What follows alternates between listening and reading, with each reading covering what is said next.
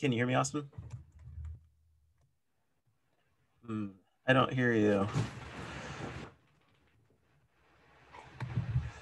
I mean, I guess that could be on my end. Hold on, let me see here. Set microphone. Set speaker. Does that change it? Aha. Yeah, there it is. Perfect. I can hear you now. Oh, wait, I could hear you. And now you're silent again. Huh, this is weird. Because there you are. I'll switch to that, but then I can't hear you. So. Oh, interesting. Are you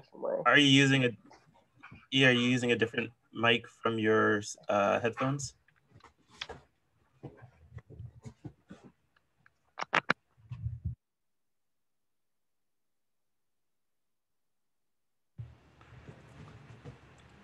Oh, I can't hear you.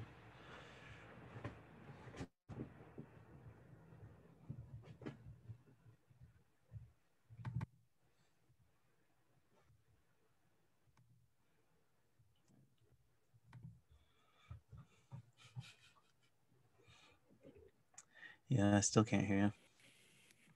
See, does that work? And there you are. Yes, it does. Yep.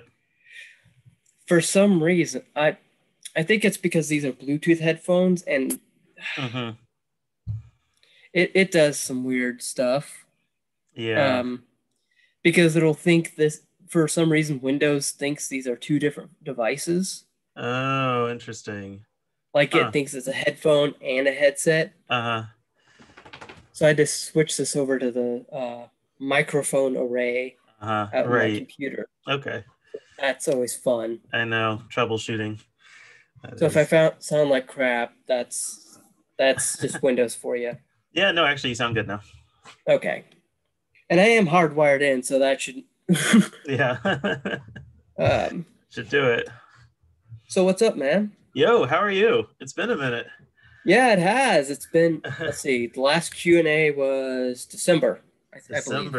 Yep. It was that long ago. And then I got really busy. Yeah. Because then awards season decided to start up. Yeah. Let's see. Sundance. Yes. Yeah. And then we went immediately into Sundance, which I'm still working on all those reviews. So that's just fun. Right. I didn't think my first Sundance review was going to be Judas and the Black Messiah. I thought it would have been Coda or Land, I guess. I don't know. Oh yeah. I mean, those are all interesting to check out. We did Sundance. I did South by Southwest, which, let me tell you, we're recording this, huh? Yeah. Just so I can put this up on YouTube later. Yeah, of course. No, I have a few videos where we talked about Sundance, and it was an interesting experience. I think, or at least I hope, there were a lot of lessons that they learned from this virtual experience.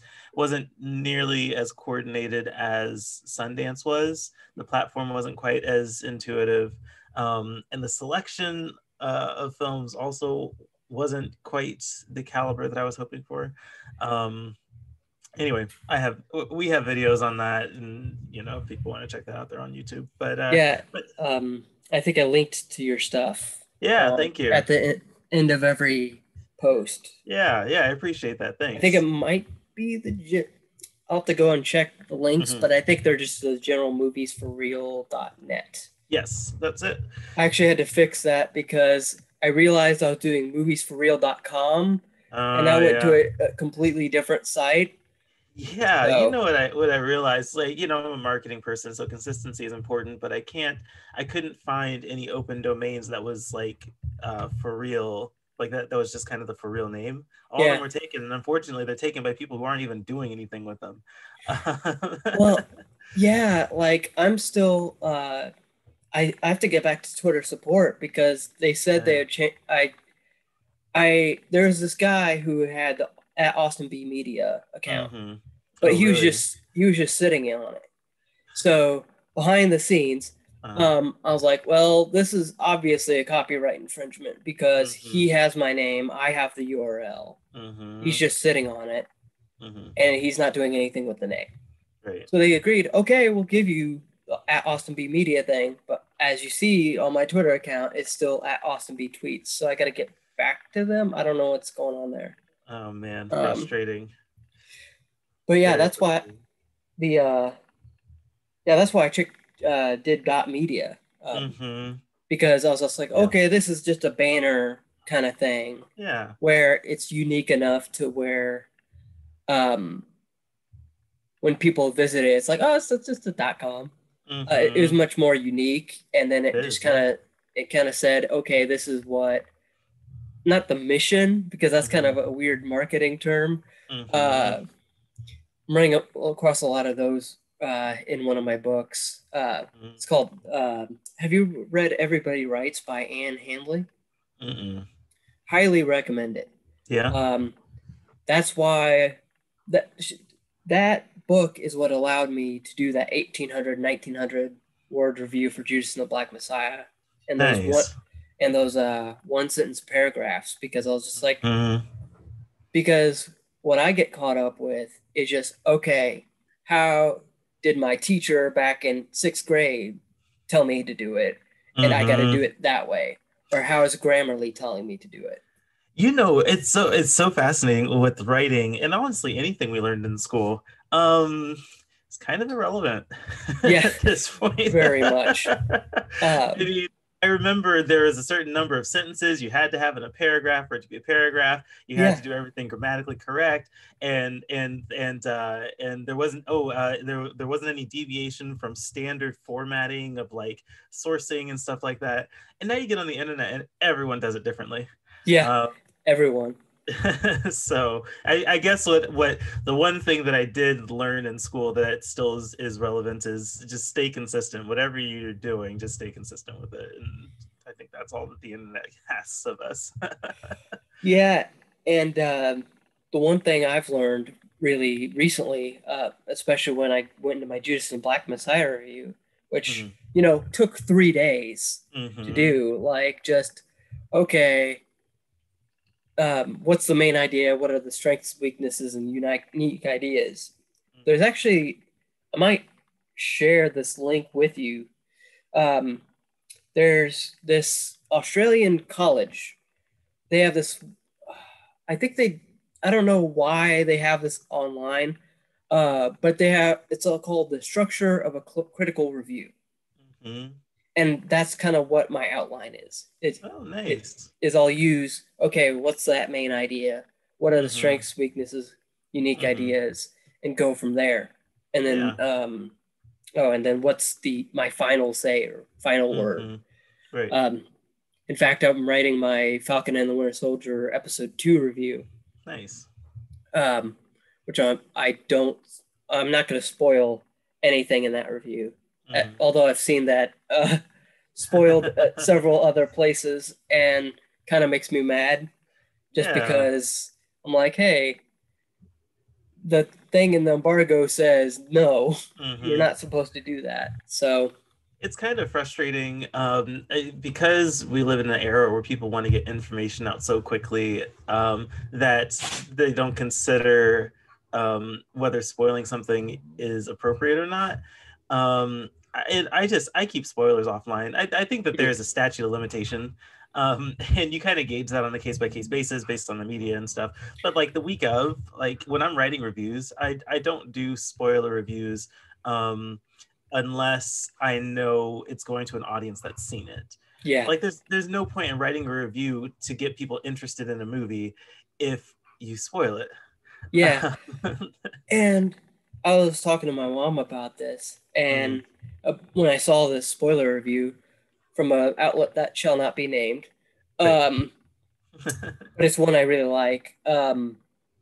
And I was just like, okay, if you're spoiling something, it's not a critique at that point. You're just kind of recapping and saying what you thought of that specific plot point. Right. Oh yeah, that's a valid point. Yeah, I actually came across this one movie. I'm not actually like formally attending CineQuest, but I ended up requesting a screener link for a film called A Hard Problem. And I've heard of that one. Yeah, so it world premiered at CineQuest a week ago. Okay. And so I watched it and reviewed it while I was actually covering South by Southwest. And it's an interesting premise. But when I was writing the review, the movie is structured in a very not strange, but like different way. Like I think the first third of the film is kind of one thing. Hey, nice. Yeah. The first third of the film It's is a kind little of one. bright outside. Yeah, no worries. The first third of the film is one thing, and then the second like half of it is a different thing. But I didn't want to spoil that first third because it was kind of a mystery thing, like world building, piecing it together. And the second half of the film, you get all the information and it's put out there. So it's not a mystery the whole time, but I had to find a way to talk about that second half of the film without revealing what happened in the first half. Yeah, and that's, what took me so long with Judas and the Black Messiah. I eventually had to just say, you know what? It's a historical event. No, yeah. There's no way I can not do this review without spoiling it. Right. Because otherwise it's just a thing of, okay, how do I skirt around the plot mechanics without talking about the plot mechanics? Right. Because in that film, very much the plot mechanics are the characters and the characters are the plot mechanics, and it's just, okay, I can't review it at that point. Right. Because and it kind of hurt my heart to do that, but I was like, you know what, because I normally don't. But I was just like, there's no other way. There's absolutely no other way. Right. And I think it turned out good. Oh, hey, actually, speaking of film festivals, have you applied to Hot Docs yet? No, I haven't. You should do that. Okay, I'll send the email. I'm pretty sure it's happening at the end of April. I'm tentatively covering the Seattle International Film Festival. Okay. Tentatively covering the Seattle International Film Festival, which is interesting because I usually go to the festival. It's right down the street. And it's always exciting to go because it's like, oh great, I get to see all the stuff that was at Sundance and South by and TIFF. And well, I went to those. Yeah. And so I'm seeing a lot of familiar titles, which is great. It's nice that that they are getting films that performed well at these festivals. But it's been interesting going along the film festival trail and just kind of seeing how all these film festivals work in conjunction with each other. So so Seattle National Film Festival is next for me, and then I applied for Hot Docs. Hopefully that works out. But yeah, you should do that. Did you apply for Cannes? Not yet. I need to. I was applying, and then I was just like, oh my goodness, this form is so long. Yeah, that's what I heard. It was just like, write a paragraph about why you want to cover things and explicitly talk about it. And I'm like, okay, so this is an essay. This is gonna have to wait till like closer to it, because I'm not about to write an essay on a day where I have reviews to file. Yeah. It's all about time balance. In fact, shoot, I should probably do that soon because I'm going to start getting really busy here pretty soon. Yeah, it's funny. My back in October, I said, "Oh yeah, things will be less busy after AFI Fest," and then award season decided to start back in November, and award season is still going on to like the end of April. Right. I'm still cementing Oscar plans. I write for this other site that's way bigger than me, called Sif Pop, and they're like, "Hey, why don't you come and do it here?" And I'm like, also like, but I'd have to pay for a hotel. I don't know. Right. I mean, it's cheap, but I'm also like, I could be writing in that time, and I'm just like, I don't know. I probably will, just to get out of the office. Well, quote unquote office. Quote unquote office. We all have our home offices. Yeah. Like I just where I live, we have like a clubhouse, and I just work out of there. Nice. And that's nice because it doesn't have desks, but it has like tables like you'd expect in church. And I could just set up my monitor there, but I don't know, because I'm looking at the list because I'm like, I've seen all these movies. I saw Promising Young Woman. I own it. Great. Actually. Yeah. Nice. The Father's out now. Yes, it is. Yep. I wish it was a little cheaper. I know. Because when I saw it was available for rental, I was like, okay, cool. And then I forgot, now everything is $20 day one. So that's fun. That's funny. You said, okay, cool. And Google thought you were talking to it. Yeah. I was looking over and mine started doing it. I was like, come on. But yeah, I should have a review of that soon. Because I kind of, go ahead. Yeah, no, I think that's cool. Since we last talked, I guess there's a lot that has come out since then. Yeah. Have you been able to keep up with stuff? Let me pull up Letterboxd. Yeah, I pushed through the Zack Snyder's Justice League. Yeah, I'm not reviewing that.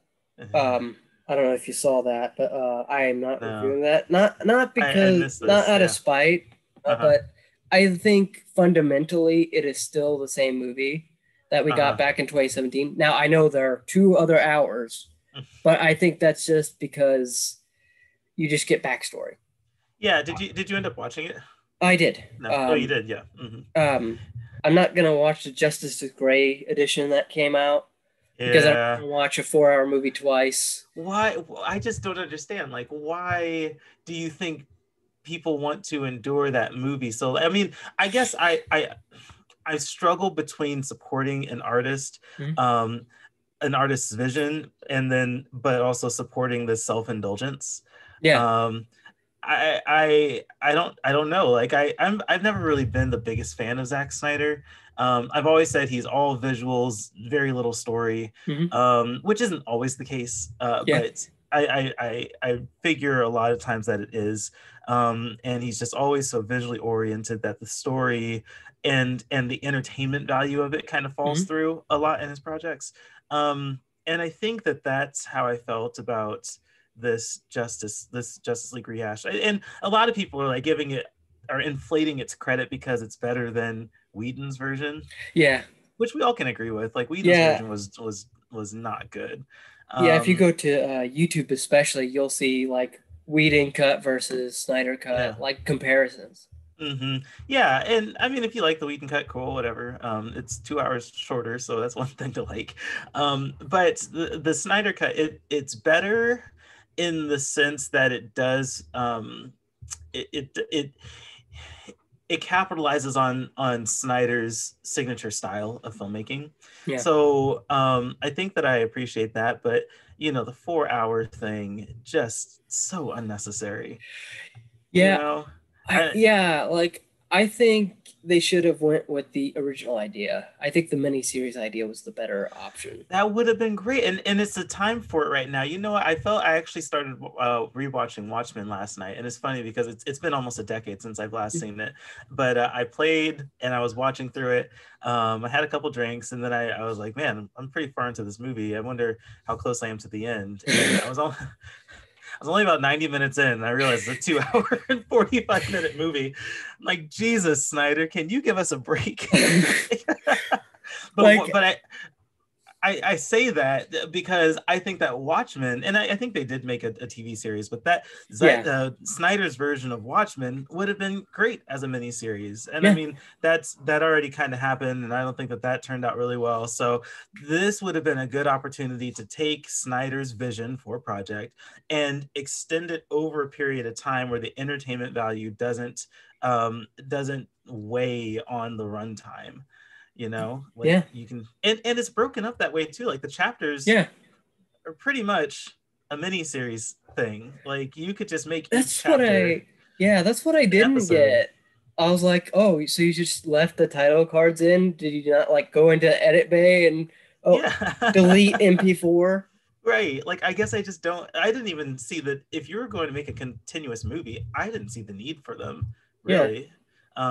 Like just like this break to say, oh, here's the next line someone's gonna say. And Yeah. And and you were always like waiting for that line to be said. no, and I mean, it's kind of a cool thing. A lot of entertainment does that. I was actually I'm also watching Wayne on Amazon Prime, and that does that. But Wayne's actually a really good show. I'm Is about it 4 that episodes show in. with that kid? Yeah. And okay. Yeah, I think I know what you're talking That about. show with that kid. Anyone who's watched it. I know there's like a better way to describe it, but like in my head, I'm thinking like 90s kid, but not like that kind of quirky 90s. What's interesting is actually it takes place after the 90s. It feels 90s. And when I first started watching it, I was like, oh, this must be like a 90s era kind of show. But then they reference Lord of the Rings, and I'm like, that movie came out in 2001. Yeah. So that kind of offset the timeline for a little bit. But anyway, so that show does it. At the beginning of every show, it's chapter X, and then the line that's going to be said. And I think The Favorite did it as well. Lanthimos. I didn't finish it, but yeah.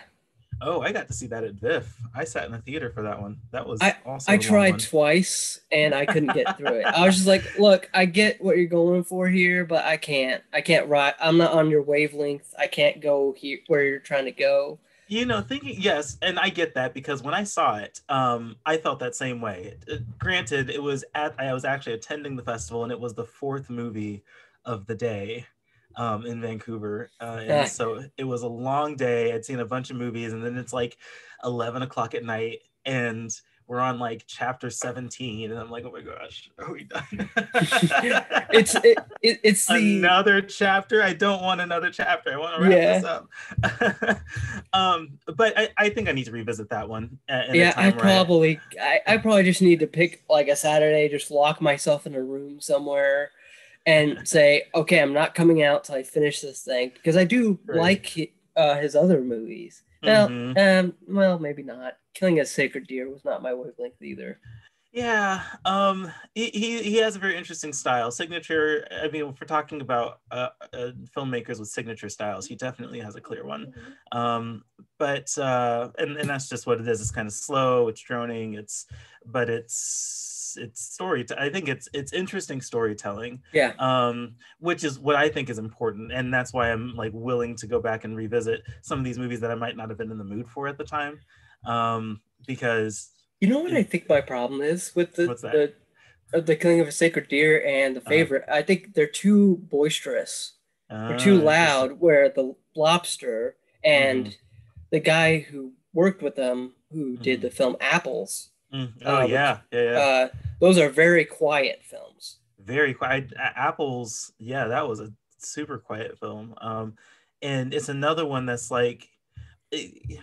It's very interesting because I think that these are movies that I have to be in the right mood for, but I haven't determined what mood that is. So I have no idea when is like a good time to sit. Like, I'm appreciating it, but like, when is the time right? Well, like, I saw Killing of a Sacred Deer opening night. I was the only one there. Wow. And I'm like, oh. Like, I think the first time I watched it, I was like, okay, I'm 10 minutes till the end. I can go. It's getting late. Like, it's getting late. I have to call it Uber, that kind of deal. Right. But I did end up watching the whole thing later. And it did not change my opinion about that movie. Because it was just like, okay, so he's supposed to be this, but but it doesn't make sense. It doesn't make sense.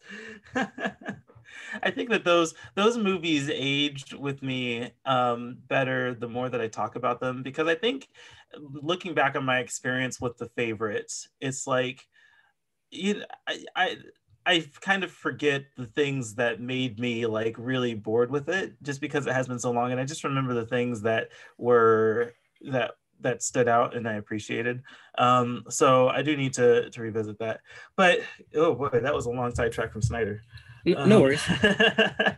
But yeah, I guess that's just on the subject of artists who have a very signature style, and they stick to it, and that's, I guess that's something to be admired. I guess I I want entertainment to be entertaining, right? Yeah. And not all of it has to be, but I think of filmmakers who have mastered that. I think like Nolan, who knows how to tell a good story, who knows how to create good characters, but also knows how to make it viable in the mainstream. Like, I love what he does with his films, and you know that you're going to get a quality film that also appeals to the masses. So, and I think Snyder aims for that every time. It just doesn't quite hit it. Actually, I don't think he aims for the masses at all. No, maybe he's working with the wrong people. Because considering the stuff he implies in Justice League, I'll just call it Justice League for shorthand. That is very specific comic book stuff that, especially considering a certain M character, that nobody is gonna understand unless they've read a comic book. Right. Which, and you know what? Maybe Snyder, I don't know. Maybe he aims these stories in the wrong direction. Maybe instead of trying to make it a blockbuster, maybe that should have been something that did the film festival circuit. Because I do sense that kind of storytelling. And it's so funny. I was talking with my brother about this. And when Watchmen came out, I remember all the buzz about how like raunchy it is, and like how excessive it can be. And it's not.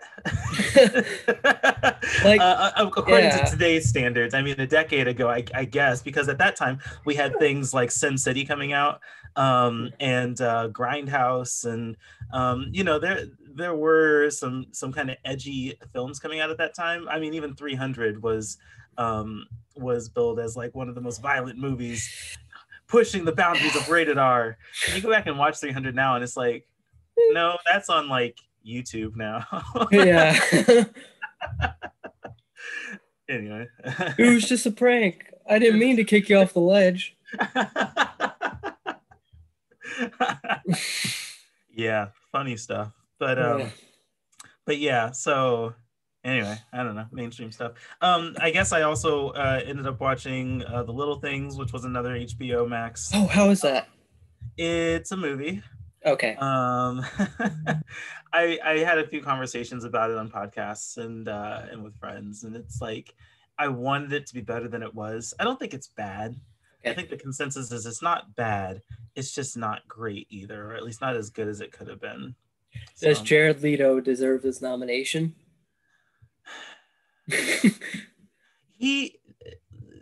I think Leto always deserves the nomination. It's just a matter of, is he framed right in the movie?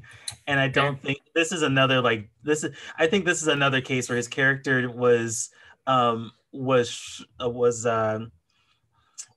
of cut short by editing. Okay. Not cut short, but like it was editing sold that character short.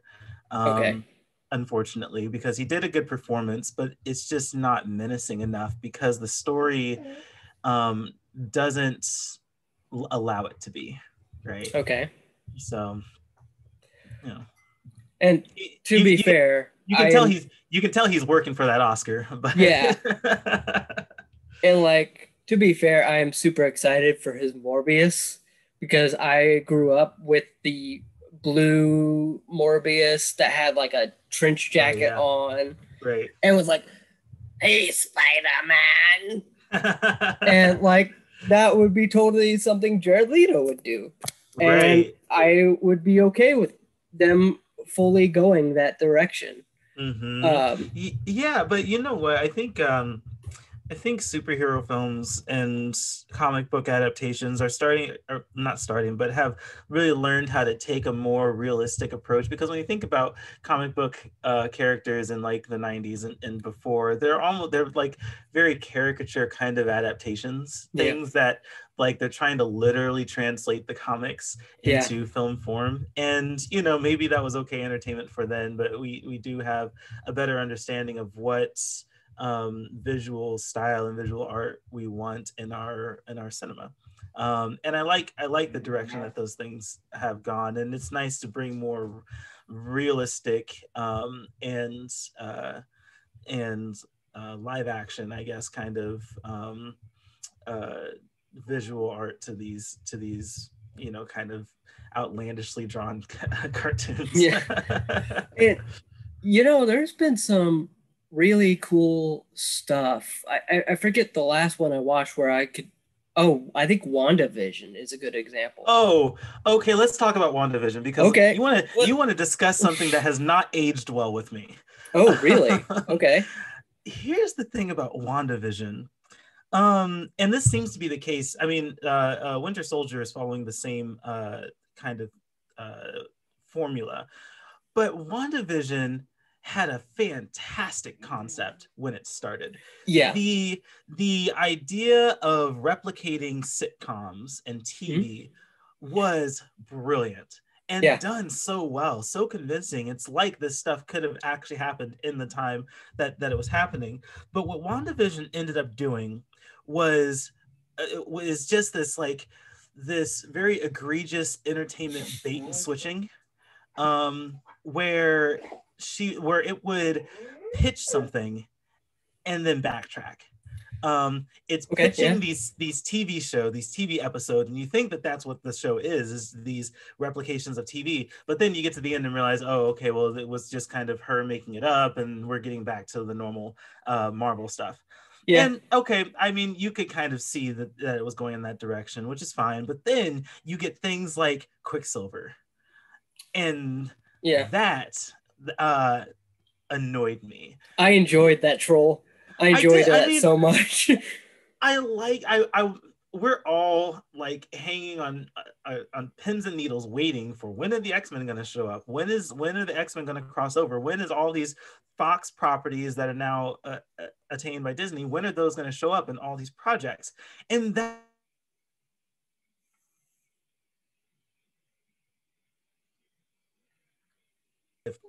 Or something, and Quicksilver shows up, and it's the X-Men version.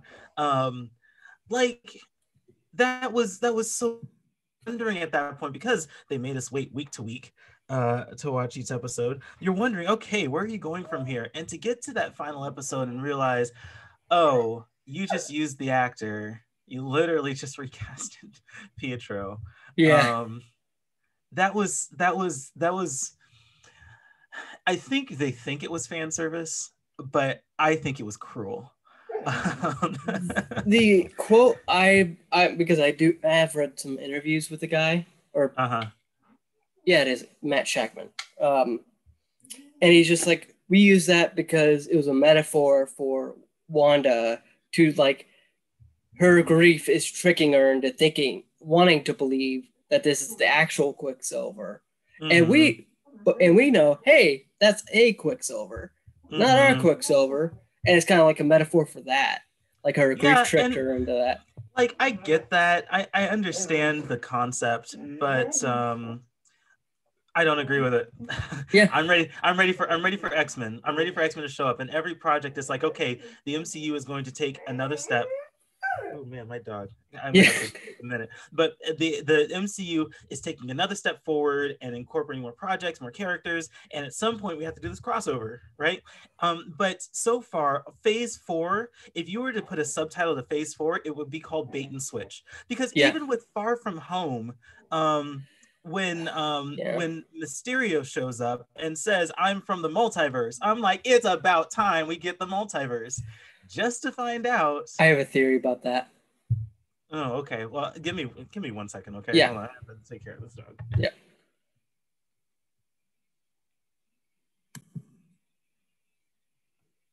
Sorry, dogs are being super needy.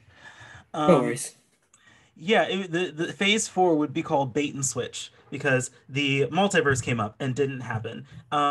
Pietro came up from X-Men and that didn't happen. WandaVision was supposed to be the prequel to the Multiverse of Madness, and that didn't show up. So like, where is Doctor Strange? Like, where is the X-Men? What is happening? And I guess so. What I was saying about, like, the bait and switch thing, and how Falcon and the Winter Soldier is kind of following that, is because it seems like these Disney Plus TV shows are really kind of like, they're putting a lot of their value on the end of the episode. Yeah. Right. Like they're pulling these punches at the end of the episode to keep people watching. But at least in WandaVision, those punches ultimately didn't mean anything. And if I had to say a harsh criticism about Falcon and the Winter Soldier, is that it just skips over important things and expects you to keep up. And I'm like at the beginning of the series, you're like, oh, so none of Endgame mattered because why? I don't like the shield thing is what I'm talking about. Oh, like, yeah. Like, okay, why is there a backtrack on this? Like, it feels like it feels like like you said, a bait and switch of like, hey, we're going to pull you along this rope to get you to watch all 6 episodes. Because I pretty much guarantee by episode 4 or 5, he's getting that shield back. Yeah, exactly. Like, what is, I mean, I don't even know what his problem with keeping the shield is. Like, Captain America told him to keep the shield. I'd be like, thanks, bruh. And like, great. I'm not donating it I'm going to hang that shit up on my wall. And I realized something yesterday when I was rewatching episode 2, because I was trying to like, okay, what is the connective thread here? The main thing that absolutely angered me that I couldn't talk about because it was a big, well, not big, minor spoiler. I haven't seen the episode yet. I was busy No, this is talking about episode 1. Okay, episode 1. Cool, I did see that. Is that Rhodey shows up and is like talking to him about, hey, it's a shame no one's gonna have that shield, and they're talking, and it's never a question of like, hey, I was called the discount Iron Man or Black Iron Man, or like that would have been a much more meaningful conversation if the two just said, hey, we are 2 Black people that are taking on the mantle that was passed down to us, and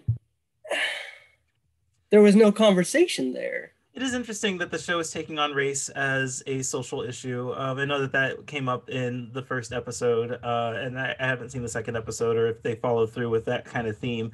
But I don't know. I guess I'm spending a lot of phase 4 thinking, okay, something good is about to happen, or okay, they're going somewhere, or okay, we just need to get where they're going. And it's entirely possible that the pandemic kind of messed things up, with Black Widow not coming out in time, shows being pushed back, movies being pushed back. So maybe an email. Yeah. For Black Widow. Oh yeah. I got in my drafts waiting. Nice. Maybe we're just waiting for, maybe all the waiting would have paid off by now if everything had come out on time. But I hate when I'm strung along, and there's no end in sight for that. And so we will see. Phase 4 is going to really help shape how I view the MCU, because at this point for me, the MCU is complete for me. You start with Iron Man and end with Endgame. That is the perfect MCU arc that I can live happy with and know that, I mean, it's like Lord of the Rings, right? You have the 3 Lord of the Rings movies, and those will always live forever and eternity as, in my book, the greatest movies ever. But then they went and made the Hobbits, and it's like, you know what? Those don't count. Yeah. Especially the third one. Especially the third one. I didn't see it. I'm not wasting my time on it. The first 2 were annoying. Good idea. Yeah, so those don't count, but I will always have the Lord of the Rings, and nothing that comes out after that, including this Amazon show that they're trying to produce. Hopefully that comes out good, but if not, I still have Lord of the Rings, right? So whatever the MCU decides to do from phase 4 on, maybe it turns out to be garbage. Maybe they do lose their way and the magic just isn't sustainable, and they just had this one arc. Literally. Yeah, exactly, right? Maybe they just had this one arc that worked for 3 phases, and you know what? I can live happy with that, and nothing that they make is going to ruin that, although it can ruin everything else after it. So yeah, and the general feeling I have for phase 4 is phase 4 should have been phase 3. Oh yeah, because like WandaVision would make much more sense if it came directly after Age of Ultron, and the Falcon and the Winter Soldier would have made much more sense if it came in between like Civil War like right after Civil War or something like that. Well, WandaVision would be interesting because they had phase 3 to develop the relationship between Wanda and Vision. So maybe, yeah, I guess I can see where you're coming from, but it's like I just don't from know the how they would. Quicksilver stuff. Yeah, and then the Quicksilver stuff. Yeah, because Quicksilver hasn't been a part of the stories Because for it's quite a almost while. like WandaVision is acting like she's still holding in all these grief after, let's see, 9. No, it's 2023 in the MCU, so 8 years for Quicksilver, and then let's see, 6 years for Vision, I think, because I think Infinity War took place in 2017. Yeah, that's right. But then there is And like I get Endgame. grief, but like I feel like her Wow. attempt to create Vision would have happened a lot earlier. That's nothing. Talk to Wonder Woman. She's been grieving for 66 years. Dude, if I tried really hard with that review to not just be like the plot it's non-existent. It doesn't make sense. There's not like especially in like since just the Zack Snyder's Justice League, getting back to that a little bit. Right. They don't even like try to revise it and be like, well, I have been doing things as Wonder Woman for these years, and I have moved on from Steve Trevor, but it's like, but they didn't even attempt to ADR that out at least, or shoot new scenes with that. Like, you know what? Like this was a conversation I was also having with my brother about the DCEU and just how fractured it is. I don't even know if I am keeping up with a DCEU anymore. I think at this point we're just making movies. Yeah. In with Warner Brothers and DC, because they I guess they're still making Wonder Woman movies. Are Aquaman movies in play? I don't know. Okay, so they're still making one, but you know, they're filming at the end of this year. Yeah, I mean, Ben Affleck isn't Batman anymore, so there's that. There's never, at least I don't know of any projects for Flash and Cyborg. There's a Flashpoint, and Cyborg's movie pretty much got scrapped as soon as he said, "I will never work with DC as long as Hamada is there." Yeah. Okay. Well, there's that. So, what DCEU are we talking about? I think that there were some core movies. There was Man I of think Steel. we're talking Elseworlds, basically. Yeah.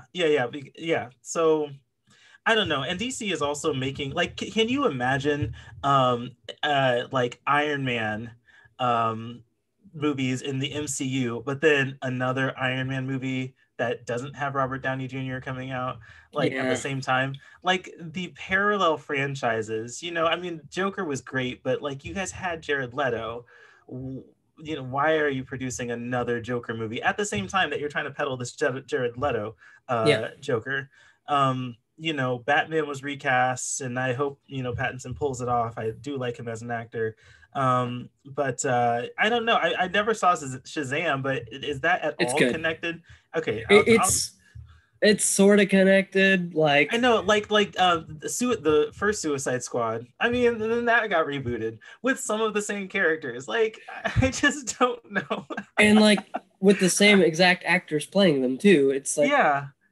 So now they're in the 70s and these people exist. Yeah, what is happening to timelines and continuity and consistency? Well, maybe I have a theory that would spoil Suicide Squad, but yeah. Well, we can talk about that another time. But the new Suicide Squad trailer just came out, and it looks good. I don't care about trying to attach it to the DCEU.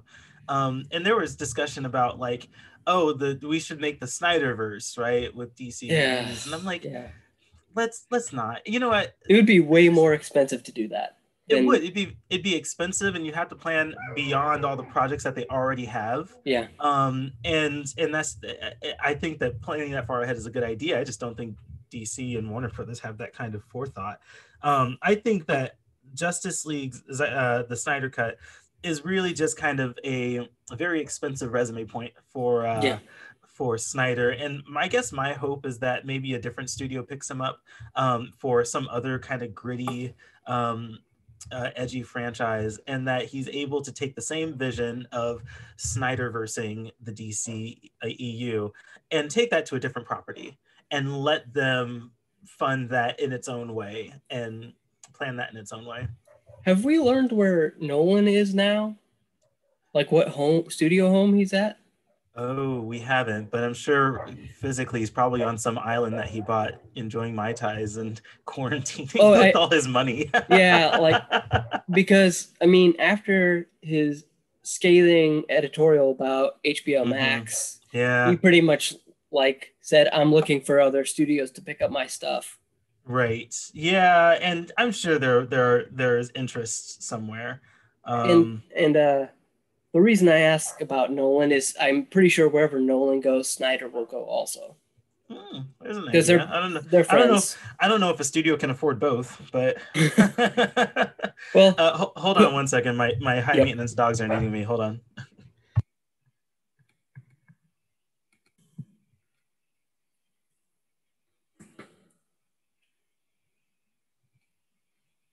Sorry about that. No worries. I mean, that's great that they're friends. I think Snyder has some things to learn from Nolan. But I think Nolan, again, I'm on the fence about filmmakers as artists when they are very committed to the art, but so committed that they rub people the wrong way. Yeah. Scorsese is really good at this. He drops editorial articles, and I don't think he's ill-intentioned, or even that he means things the way that I interpret that he means them. Yeah. But it just comes off as so like pompous and self-indulgent. Like, guys, Scorsese, I know that you are old school. Keep being old school. Stop telling us that we can't. Yeah. You know, or that we have to be as well. Like, you do your thing, let us do ours, and stop telling us what cinema needs to be in your mind. Just make your cinema. Yeah, like the funniest thing I came across on Snyder Cut weekend was like somebody tell Martin Scorsese that this is cinema. Oh man. But I guess I guess the same goes for Nolan. As much as I love and revere Nolan, I love his projects. He makes good movies, then I'll watch them. I'll watch anything that he makes.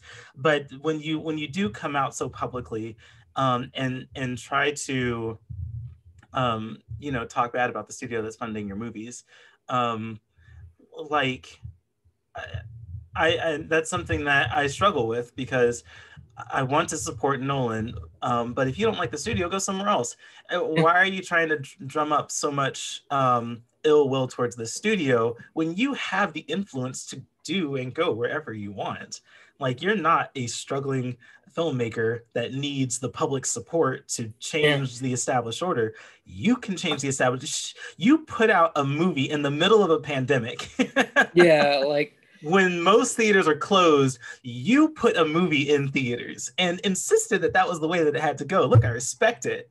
I did get to see it in theaters, so thank you for that. But like, that's the kind of influence you have. Why are you so hung up on trying to discredit the studio when you can do almost whatever you want? Yeah, like I would have even been fine with like doing that 1999 rental thing. Yeah. I mean, sure, I would have. Or virtual cinema or whatever. Yeah. I get that. That's another thing that I struggle with, because I see the studio's perspective on it, but also, I think I would rather. I'm interested in what the HBO Max and Warner Brothers deal is how that's going to shake out. They've committed to this year of free new movies, day and date release. Like, what is the result of that? Like, how are you measuring success with that? Yeah, like if it's anything like how Netflix does it, I hope HBO Max isn't doing this. I really, really hope they're not doing this. But Netflix says, okay, anyone who watches the first minute of anything has now watched this thing. And yeah, hope HBO Max is like, no, they've got to hit the credits. Well, before... honestly, I mean, I'm sure these streaming services, they need the numbers to look impressive, right? And so I can see where they'll be like, okay, if you watch like 10 minutes of a movie, then it counts as a view. Like, what was it? Like, Disney's really bad about this. Like, they'll say Falcon and the Winter Soldier is the most viewed thing on Disney Plus ever. Mm-hmm. And they said the same thing about Raya and The Last Dragon. And I'm like, okay, what are your numbers? Mm-hmm. And then a third party comes out and says, yeah, no, that ain't right. Like, what was it? Right. Antenna came out with a report that said it did worse than Mulan. Oh, well, yikes. But I'm sure that's mainly because, which I did see. And it's okay. I'll get to reviewing it sometime. Yeah, I and this is kind of where I struggle with the premium price of like of digital or virtual cinema is I shelled out the $30 for Mulan, and we've talked about that. That was junk. Yeah. And it just put a really bad taste in my mouth for spending $30 on a film. So I have not seen Raya and the Last Dragon, and I will not until it's in a more affordable space or free on Disney Plus. Yeah, which is kind of frustrating because I'm pretty sure Black Widow is also going to premium access. Yep. And Cruella. I will and not. I think Luca is going to be just Disney Plus without any additional fee. Like, I don't know. I hope that Disney gets out of that. And maybe they won't, because I know that obviously the pandemic has hit Disney as a corporation really hard, them being an entertainment industry, and a lot of that being closed. But I think that like the $20 to view, the $30 to view, like that's just too high.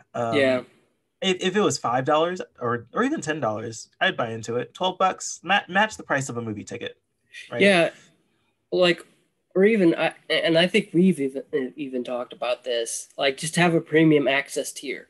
Mm-hmm. Yeah, absolutely. Yes, we did talk about that. Look, I will pay a couple extra dollars a month if I can get. I'm gonna very begrudgingly say this because I spend a lot on streaming services. I could have cable. You're talking to you were talking to the guy who middle of the pandemic said maybe like movies should take a year off, and has instantly regretted it. Right. I look back on the article and said, okay, yikes. Mm-hmm. I want movies. Right. Yeah. I know that when you say stuff that you don't actually mean. I'll begrudgingly say this, but I would pay a few extra dollars a month to get free access. There's a meme online with that Drake meme where he's like, nah, yeah, right. And it's for Amazon, and I think this might just be a millennial or a new age kind of way of thinking, but like buying something with $5.99 shipping, no way, how dare you. But buying something and paying $12 to get it shipped for Prime for free, it's like, yeah, that's a great idea. And that's exactly how I feel. Like, if I want to buy something on Amazon without my husband, like if I'm getting my husband a gift on Amazon, I don't want it popping up in our history. Like, instead of like just buying it and paying the $6.99 for shipping, I would go get the subscription, $12 a month, to get the free shipping. It's really weird. So I wish that streaming services would understand this. I don't want to pay $30 for a movie, but I will pay more per month to get it for free. Yeah, like even like as long as it doesn't cost more than Disney Plus itself. Right. Absolutely. Like I think it's what is it, $8 now? Mm-hmm. I think something like that. Whatever. Add $1 to the launch price. Mm-hmm. And you know what? I mean, Disney kind of made things super convoluted by doing the bundle thing, because which is what I got. Yeah, I don't think I subscribe to that, because I have a higher tier of Hulu. I don't have Hulu TV, but I have a higher tier of Hulu to not have ads, which isn't included in the bundle. So you have to buy it it's so annoying. And then what is even the point of ESPN Plus? Like, corporate synergy. That is the only thing. How about no? Like, guys. And I think we've also talked about this. I think they should just roll all of it into one. Yeah, I mean, that would be great. Put Hulu, Disney Plus, and ESPN Plus all in one. Into one thing, and then that way you can choose what tier of service you want in each one. I think that there is there is opportunity to have like a higher tier of Disney Plus where you can get the new releases, day and date release, for free. And then of course the tiers of Hulu that already exist. And then give Disney Plus or ESPN Plus some extra tiers, because look, I want to keep up with sports, but ESPN and cable is expensive, and I'm spending so much money on streaming that I don't feel like also adding cable to that. So and that we'll get back to that, but I guess so, huh? But no, I was just gonna say that Peacock adding WWE is kind of interesting. Yeah, because I thought Peacock was entirely pointless. Well, and I saw that press release and I was like, oh man, this might be the thing. I don't watch WWE, but like that would get me to watch WWE. Right. There is a very strong audience for WWE, right? Like, I'm not a part of it, but like wrestling and even with MMA, like these like combat sports, there's a lot of support and fan base for that.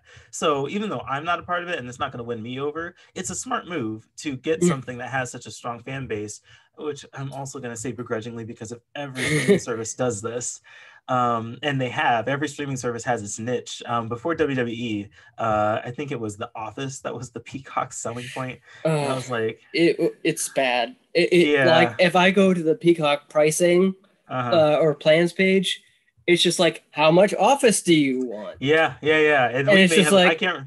All of it. Why wouldn't you just like? What do you mean? The Office isn't. I mean, it has a fan base, but it's not that valuable to like make it. It's not like. Like I'm not gonna pay $8 a month for just to get The Office. I can just go buy those DVDs, right? But I think that and then Paramount came out with a streaming service, which I haven't used once. I have not hit play on it once. I have it installed on my phone. I can actually show you. I have it installed on my phone, right? Okay, let's wait for it to boot up. Yeah. Oh, well. Oh, there it is. Yep. Paramount I have it on my phone. And I have not watched a single thing. And it's just like.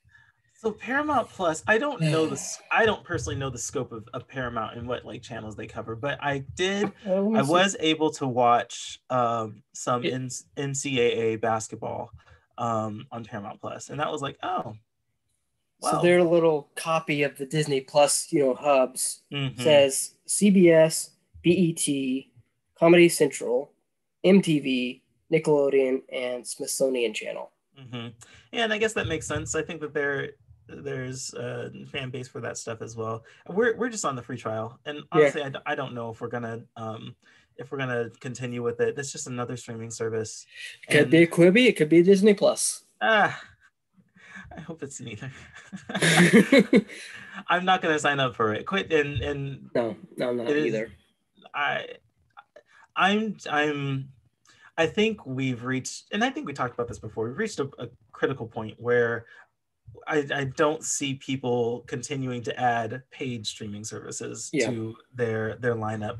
If you could, like me, because I'm signed up for Netflix, Amazon, Hulu, Disney Plus, and a myriad of other things, and it just adds up. I'm ready for some service to bundle these things, and we can just get back to cable but on our phone, because I want a little bit of a break in the pricing for all this stuff. And Verizon's getting close to do that. Because Ooh, I don't want it to be Verizon. well, yeah, like because I get Apple Music for free, I have to hook it up, but Discovery Plus for free, the Disney bundle for free. Mm-hmm. But I think HBO Max, I put that 6-month lock-in deal on that. Mm-hmm. Nice. Then Netflix. That's right. I have HBO Max, but AT&T is paying for that for me. And yeah, that which is interesting. Mm-hmm. I'm not paying for Peacock. I do 4K Netflix. I'm not paying for Mm-hmm. Paramount Plus. Let's see. Yeah, that's it. Yeah. Prime Video.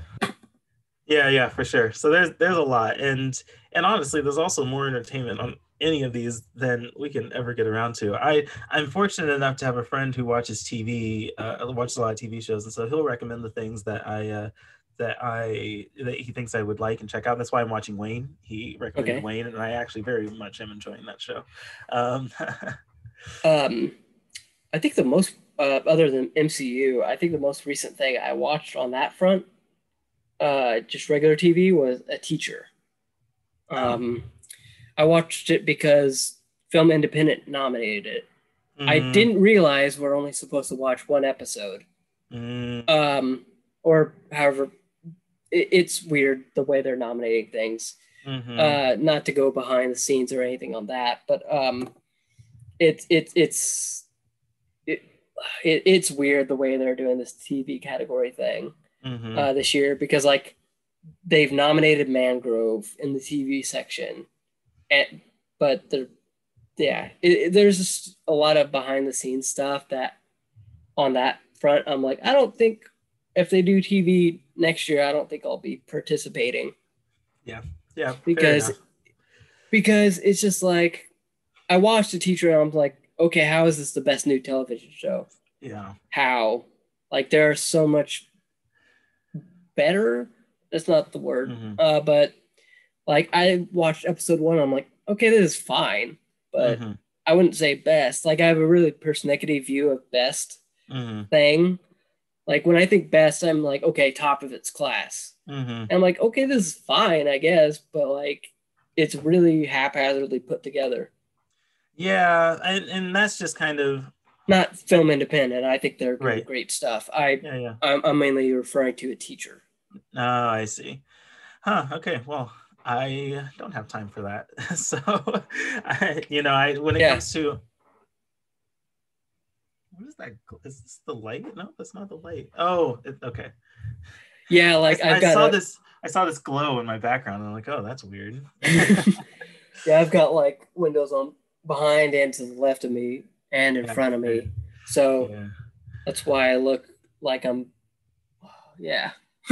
Well, it's cool. So, I guess just a very brief bit of personal news. Me and my husband are moving forward with buying a house. Oh, right now. Fun.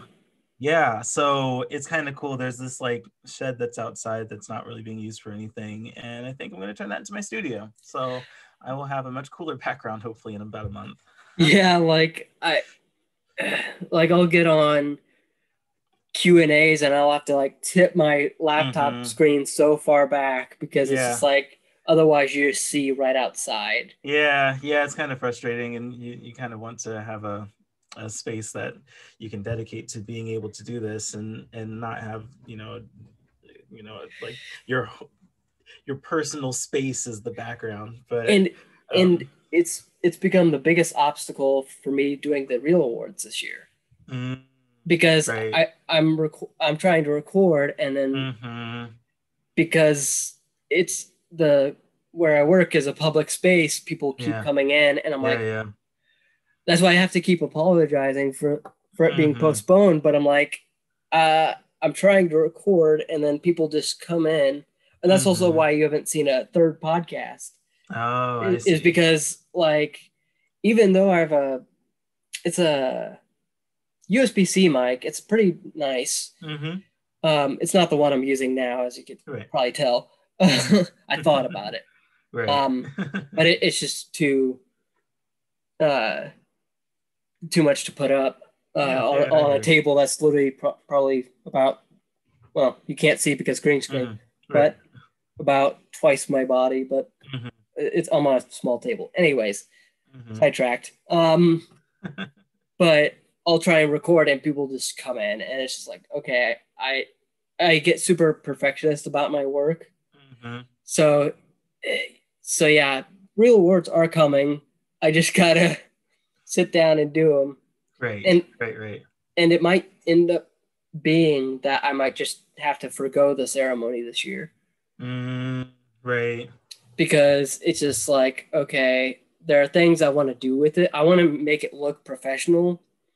Like I have a lavalier I could put on, but like with the distance between the stage that we have up there and the cord wouldn't reach. Oh, I see. Right. And it's just like, okay, well, I can't use my podcast mic either.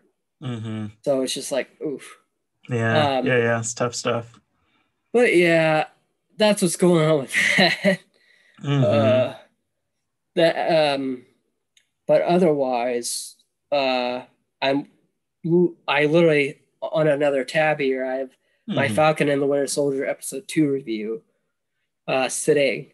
And then I don't know what I'll do next in terms of review. I'll probably do The Father, maybe. I don't know. It depends on what people want.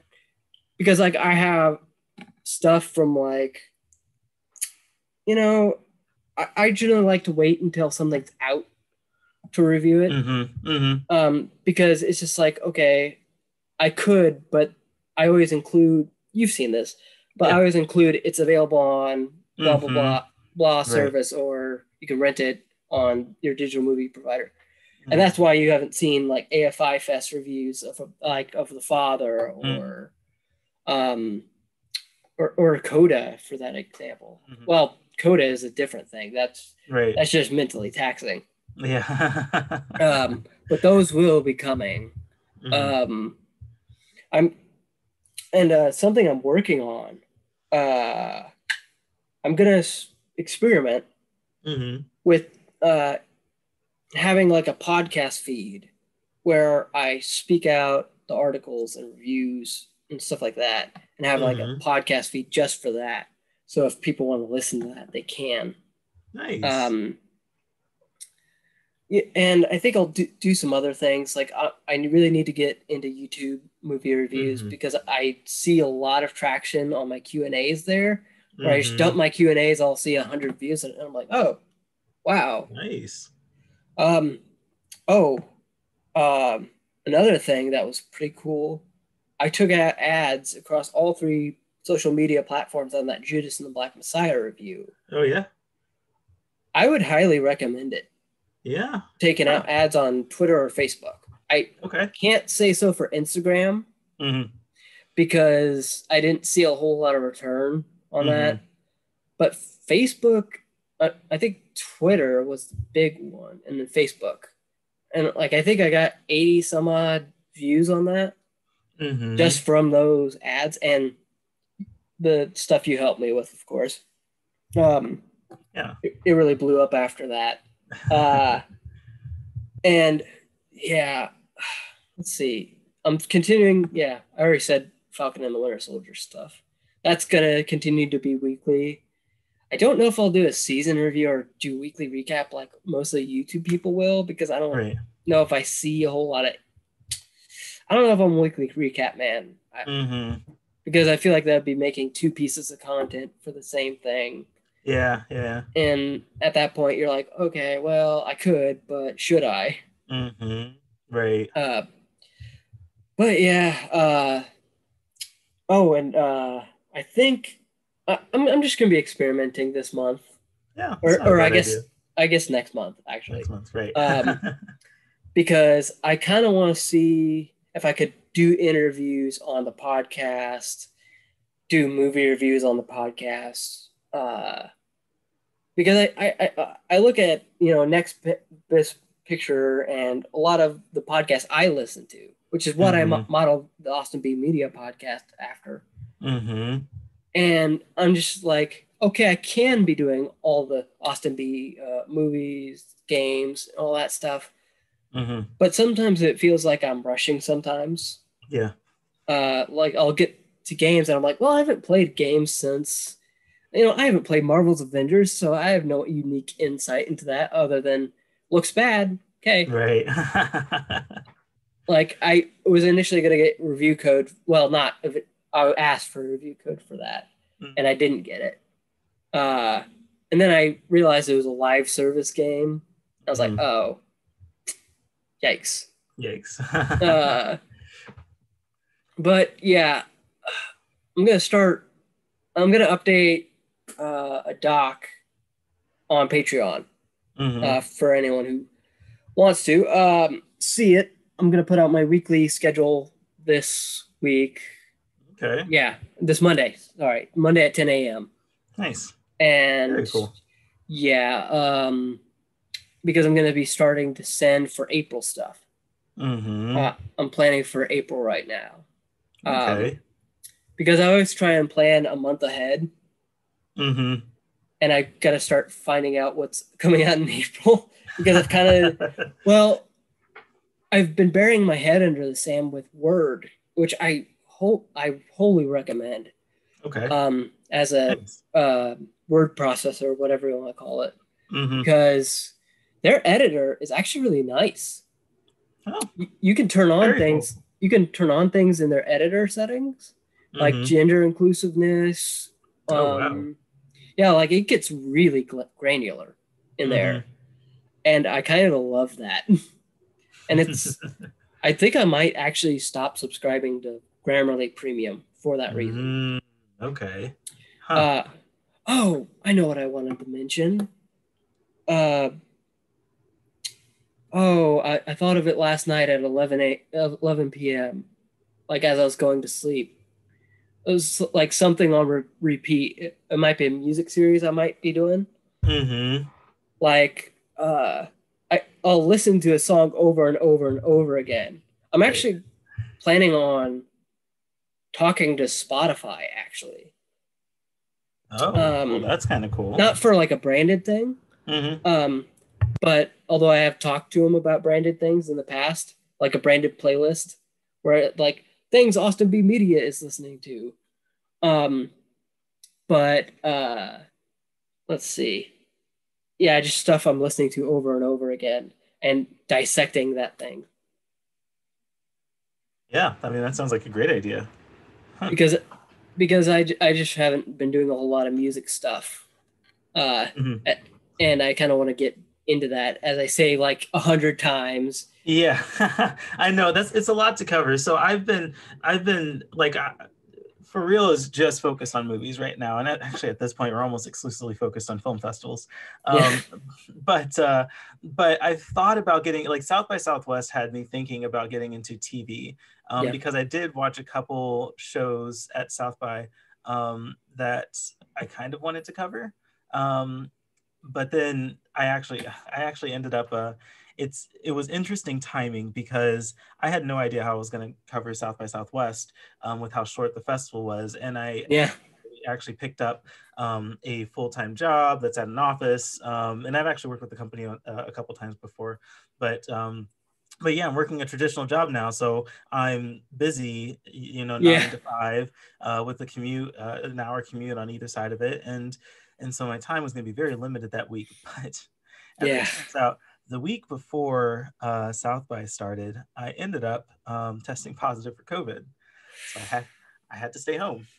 I mean, there's a positive kind of there. I know, timing. I didn't plan it, I swear. By the way, COVID sucks. My mom, not my mom, my grandpa and grandpa had it. Yeah. Like, I didn't have any of those super severe symptoms. Like, I didn't lose my taste or smell, and I didn't no shortness of breath or anything. But man, those flu symptoms kicked my ass for like the first weekend, and then it was just kind of an annoying kind of cold for the next week or so. But anyway, I'm past that now. But I did end up covering South by Southwest a little more comprehensively than I had anticipated. But that I was saying all that because having COVID during South by Southwest, I was able to watch more and be able to take in more content, but I did. It was very hard for me to actually get writing done any more than I had to, and so that's why I was thinking like I kind of want to cover these TV shows. But I just don't have the energy right now, so I'm going to stick to the movies that I'm covering, and but at some point I want to make the transition to TV. I think that there's a lot of TV content that mirrors movie kind of quality and storytelling, as a lot of TV shows have already demonstrated. But now that the MCU has been pulled to into the TV universe, that kind of is extra incentive to like look at. It's an interesting process writing TV reviews. Because I do the same process. It's still, that main idea, strengths, weaknesses, unique ideas, final word. But largely it's just like, okay, how does this flow is mostly what I talk about. That's the main difference, is you are not, at least from my perspective, I'm not critiquing the plot mechanics, because the plot mechanics are the season and the flow is the episode. Right. Yeah. Or at least as far as plot goes. That's a good way of thinking about it. But... And then, I probably won't touch too much on cast because I already did it. Like, it's very much a similar thing from the first episode of Falcon and the Winter Soldier. I mean, it's the same people. So, so it's interesting. Like, there's a show I watched at Sundance. I don't know. Have you seen These Days? It was that show with William Jackson Harper. No, I didn't see that. They like premiered their pilot episode. I was like, okay, I like William Jackson Harper. I'll catch up. I'll watch it. And then like it went radio silent. I have not heard a thing about it. So I'm like, okay, I have no idea what network this is going to be on, when it's coming out, how it's coming out. Right. So I'm like, okay, I'm not going to write any notes for this. Yeah, and I actually don't know how the TV universe works at film festivals, because I know movies, independent film, tend to go to film festivals in hopes of getting distribution. But if you make a pilot, like, are you looking for someone to pick up the rest of the series? Do you have someone already just like funding the project, but you're looking for a distributor? Like, I don't know how that process works with TV. I think for Sundance it's distributor focused. Okay. Although, like, I was surprised at how slow that burn was on Sundance. Yeah, but I guess that makes me wonder, like, are you in production with the rest of the episodes? See, movies, they happen, like, you make the movie and then you put it out there and then it gets distributed. But with the pilot, like, you still have, more episodes to make. Like, are those episodes already in production, or did you just make this pilot and you're hoping for someone to finish financing the rest of the show? I had only watched this TV episode, and it was the only one available, but I've only went to AFI Fest before, and I didn't end up catching up with any of those shows, because I was like, you want me to watch a 6-hour thing? I think for AFI Fest, it was just like, here, watch some cool stuff. And I think it's kind of similar at Sundance, because I don't think I watched the Q&A, but they do that intro with every single thing that's like 5 minutes long. And it's like, okay, I really want to get to the thing now.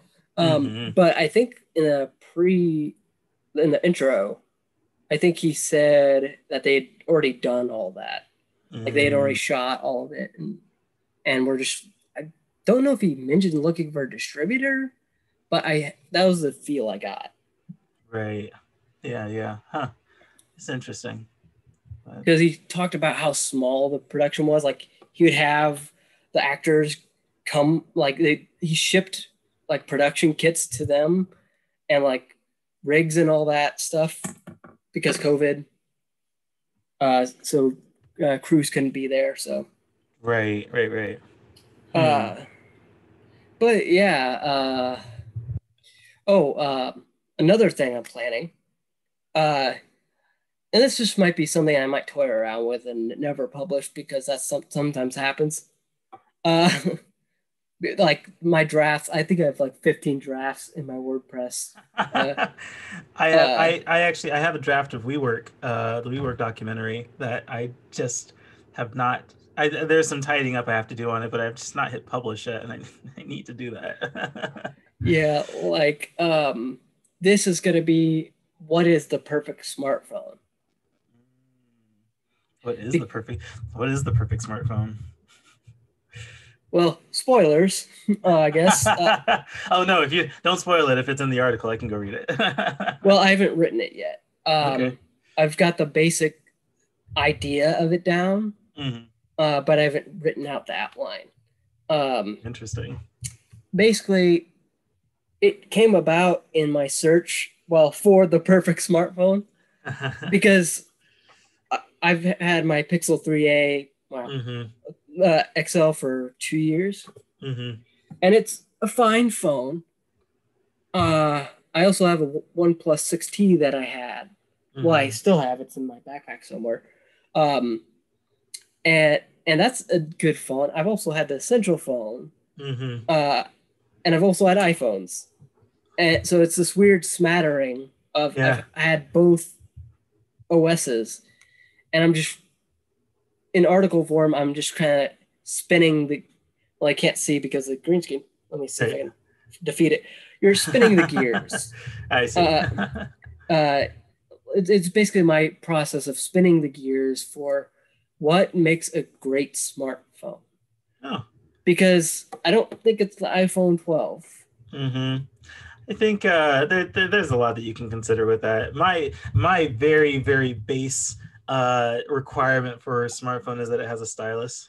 This is very, very, very important. That is not on my list. This is. Oh yeah. Let me see. Right there, fingerprint sensor. Well, yeah. For security's sake, for me. Yeah, no, I get that. So I'm a Samsung guy. I guess here's my pitch for Samsung products and for Samsung to sponsor this little pitch.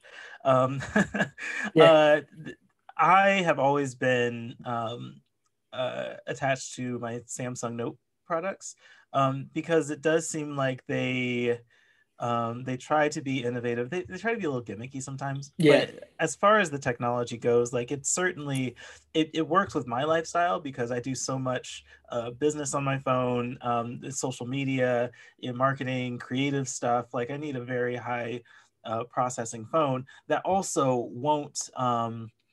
Longevity is also very important. Batteries die really quickly if it's not a good battery. The phone slows down significantly if the processor isn't good. Yeah, I'm noticing that on my Pixel 3a, and it's only 2 years old. Right. Oh wow. I'm trying. I didn't buy it new when it first came out, but before the Pixel 4a came out. I'm trying to think if I've ever used a phone for 2 years. I should. This stuff's expensive. I'm about to pay this off. Yeah, nice. Good for you. I think that, so for me, having high processing power, a good battery, longevity, and the stylus. And so, I end up, the Note line of phones has been kind of that, has filled that demand for me. And I guess, when you're looking at like the perfect mobile device, or mobile phone, everyone's going to have their preferences. Sometimes price will play a point in that. Like, it's okay, Samsung has everything, but are you willing to drop $1,200 to $1,400 on a phone? And that's a tough pill to swallow.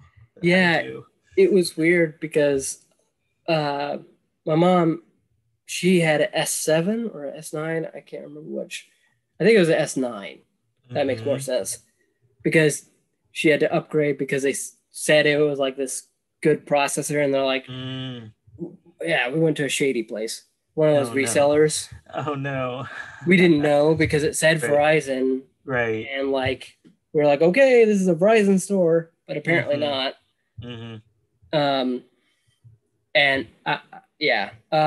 Anyways, she upgraded to like an S9, and then her S9 broke because we have our driveway is concrete.